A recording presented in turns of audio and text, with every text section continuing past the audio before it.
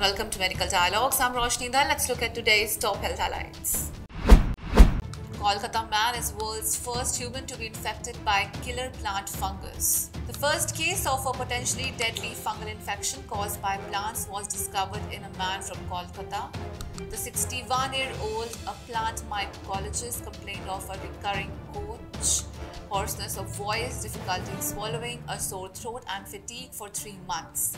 He had no history of diabetes, HIV, renal disease, any chronic disease or trauma.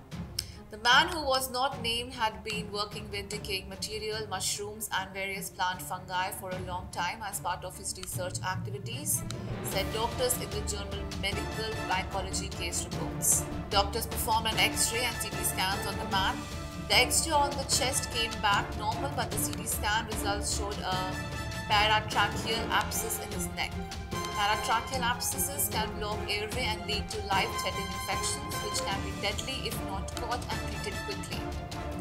Doctors removed the pus and sent a sample for testing to the WHO Collaborating Center for Reference Research on Fungi of Medical Importance, where he was diagnosed with Chondrostereum purpureum.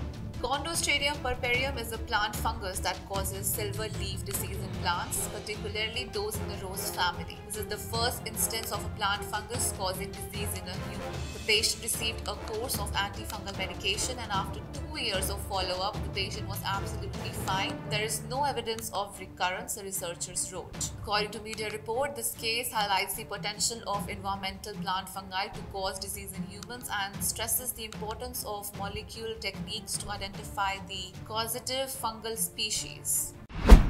That's all for today. Stay safe. Never miss a medical update from Medical Dialogues.